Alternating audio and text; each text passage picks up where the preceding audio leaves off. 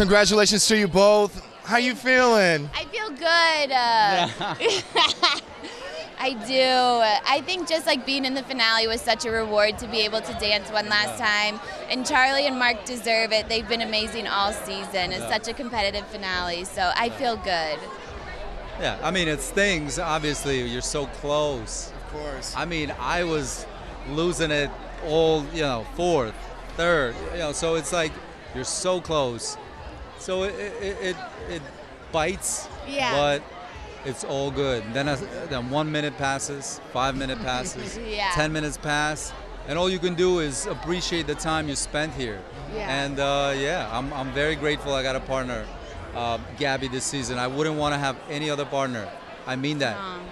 If I knew that this was the result, I'll do that again, no matter how hard it feels now, because the process was so much joy. Like, I'll take an L for that process any day.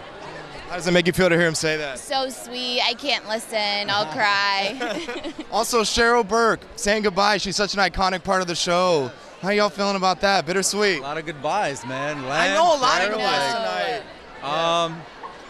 That's how it goes. I wrote on her post, she was one of the pillars, just like Len, that made this show a huge success, and in the process put a little niche. We talked about a ballroom dance community on the map, me being a part of it, then me being put on the show, that changed my life, my family's life, so there's an inevitable connection and gratitude towards both of them, so I celebrate them. Thank you both so much. Congratulations. Nice to be with you many of the weeks throughout the season. Thank you so much. Yeah, y'all take care.